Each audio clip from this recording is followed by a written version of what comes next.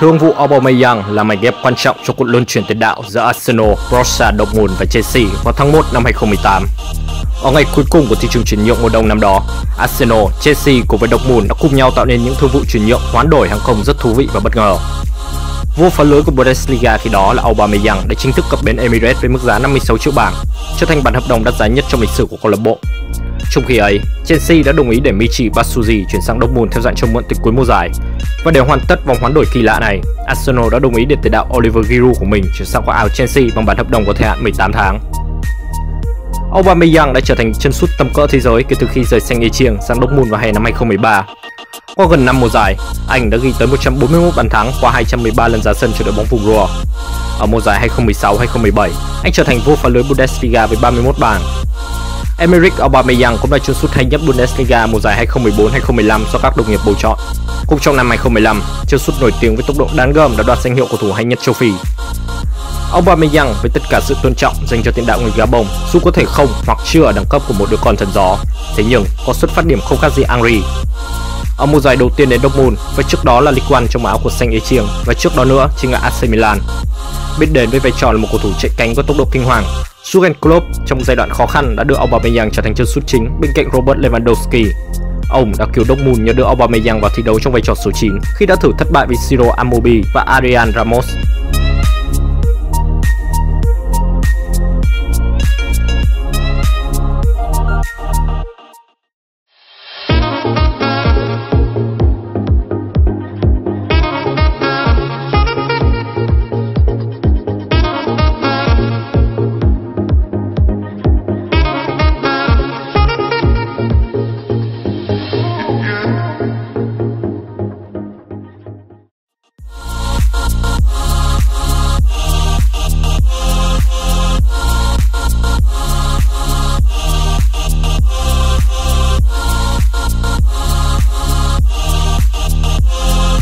Aubameyang là điểm sáng nổi bật của Arsenal trong suốt 2 năm đầy biến động ở đội bóng này.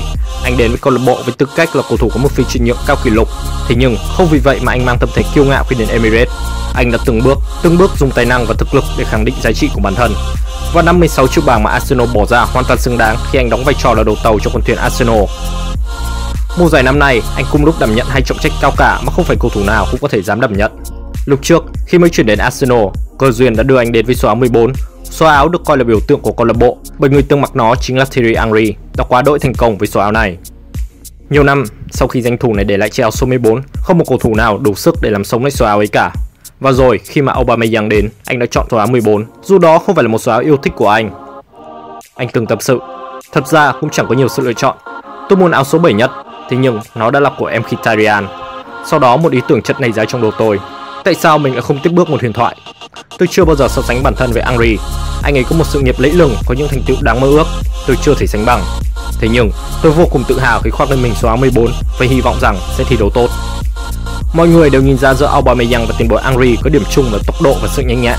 Nhưng có một thống kê nhỏ cho thấy Aubameyang có phần nhỉnh hơn so với tiền bối. Vòng đấu mở màn ngoại hạng Anh giữa Arsenal và Newcastle mùa giải năm nay là trận đấu thứ 50 của anh cho Arsenal. Anh ghi bàn thắng duy nhất giúp cho pháo thủ có được 3 điểm đầu tiên của mùa giải, và đó là bàn thắng thứ 33 của anh cho pháo thủ từ ngoại hạng Anh. Trước đây, cùng cột mốc 50 trận cho Arsenal, Thierry Henry ghi được 30 bàn thắng. Ở một thống kê khác, Aubameyang chỉ cần 78 trận đấu để cán mốc 50 bàn thắng cho câu lạc bộ, đạt kỷ lục nhanh nhất lịch sử câu lạc bộ. Emerick Aubameyang đích thị là khẩu pháo chủ lực, là lá bùa hộ mệnh của đội bóng. Mùa giải năm ngoái, anh đóng góp 30,1%, tức 22 trong tổng số 73 bàn thắng cho Arsenal. Mùa giải năm nay, anh hiện đang xếp thứ 2 trên bảng xếp hạng vua phá lưới ngoại hạng Anh với 20 bàn thắng chỉ sau 28 vòng đấu. 7 trên 13 trận mà Aubameyang nổ súng là những trận Arsenal suýt mất điểm, điển hình như trận đấu Arsenal hòa Tottenham trên sân nhà. Emerick Aubameyang đã ghi bàn thắng gỡ hòa 2 đều giúp cho pháo thủ tránh được 2 trận thua liên tiếp và cũng giúp cho pháo thủ tránh một thất bại muối mặt trước đại kình địch cùng thành phố. Sau đó một tuần, cũng chính Aubameyang đóng vai trò người hùng ghi cú đúp bàn thắng mang về một điểm cho đội bóng trong chuyến làm khách trên sân của Watford. Trận thắng 3-2 trước Arsenal tại vòng 27 cũng là minh chứng rất rõ cho tầm quan trọng của Emerick Aubameyang trong lối chơi của pháo thủ. Anh đóng góp 2 bàn thắng cho đội bóng của mình trong cuộc rượt đuổi tỷ số đầy hấp dẫn.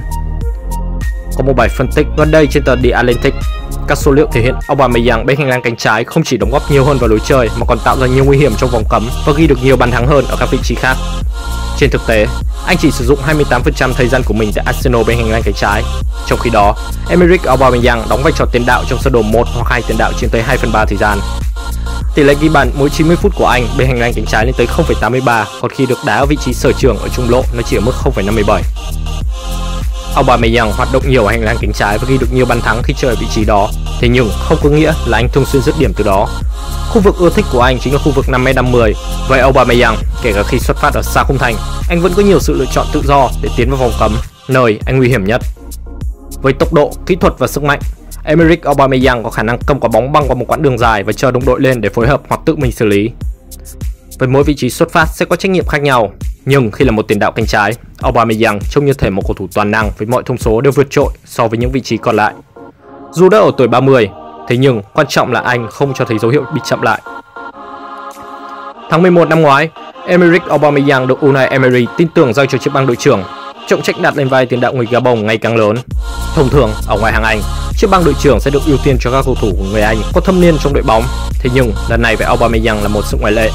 Anh chỉ mới chơi hơn một mùa giải cho Arsenal, đồng thời anh cũng không phải là một cầu thủ quốc nội.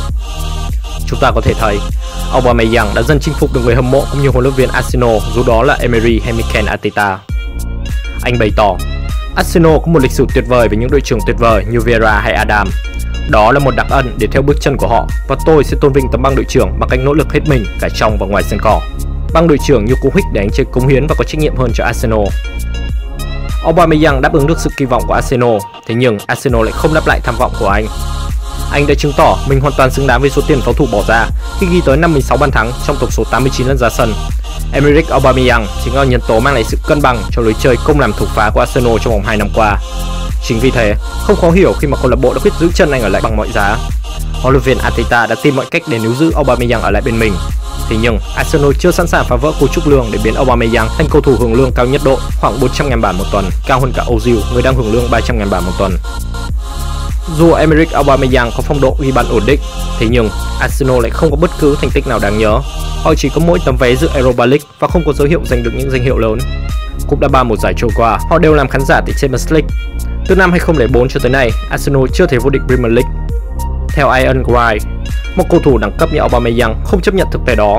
Huyền thoại của Arsenal nói với Premier League Production: nếu một câu lạc bộ lớn hơn, Emerick có thể vô địch Premier League hay cạnh tranh một suất dự Champions League, tôi nghĩ cậu ấy xứng đáng với điều đó hơn. Tương lai của chân sút chủ lực Emerick Aubameyang trở thành đề tài nóng trên các trang tin tức chuyển nhượng thời gian gần đây. Hợp đồng của chân sút 30 tuổi với đội bóng Bắc London chỉ còn thời hạn đến tháng 6 năm 2021. Như vậy, khi mùa giải này kết thúc mà hợp đồng gia hạn vẫn chưa được hai bên ký, Arsenal có nguy cơ sẽ rơi vào tình trạng mất trắng Anh. Theo tiết lộ của Sportmail, chân sút người Gabon muốn gia nhập đại kình địch MU. Nếu như bến đỗ được anh nhắm đến là Barca hay Real hay bất kỳ đội bóng nào khác thì không có gì để nói. Thế nhưng đây lại chính là MU. Trong quá khứ đã có nhiều tiền đạo trứ danh bước lên chuyến xe luân chuyển giữa Arsenal và Manchester. Robin van Persie rồi Alexis Sanchez, hay trước đó là Sami Nasri hay Ander Peor. Đó dường như là một nỗi ám ảnh của The Gunner. Dù điểm dừng chân mới chưa được xác định, thế nhưng việc Aubameyang rời Arsenal chỉ là chuyện sớm hay muộn. Chủ tịch của Liên đoàn bóng đá Gabon, PIERRE, đã lên tiếng khuyên Aubameyang: tôi không muốn nói là Arsenal không có tham vọng, thế nhưng câu lạc bộ không có tham vọng cao như một vài đội bóng lớn khác ở châu Âu. Vì thế, nếu Aubameyang có thể tìm được một cơ hội ở một đội bóng có tham vọng lớn hơn, cậu ấy chắc chắn sẽ đến đó. Emerick Aubameyang là một cầu thủ đẳng cấp thế giới. Buồn thay, bóng đá là một trò chơi tập thể và ở Arsenal cậu ấy chẳng giành được bất cứ thứ gì. Sau tất cả những gì mà anh đã làm cho Arsenal, các cổ động viên của pháo thủ cũng không thể chê trách Aubameyang. Có thể nói, Emerick đã sống và chơi bóng một cách trọn tình trọn nghĩa tại Emirates. Giờ đây, Aubameyang có thể ra đi và chinh phục những mục tiêu cao hơn và hy vọng tuổi tác không là vấn đề cản trở anh.